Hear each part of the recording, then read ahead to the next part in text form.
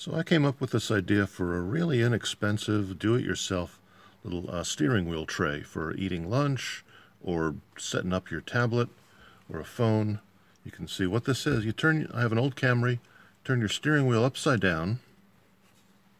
I bought this tray at IKEA for $1.99. It's 15 inches by 11 inches. I cut out that area as a kind of experimentally to see what fits.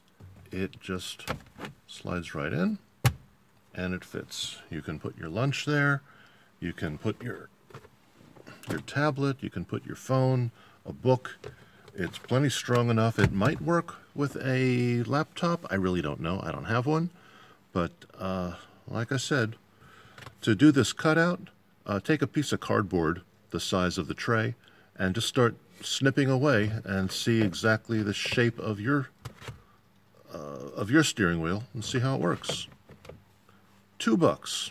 This is a little strip of Velcro I added to keep a book or tablet from sliding down, so you can sit in the car and read, watch your movie. Again, very cheap, easy, quick, lightweight.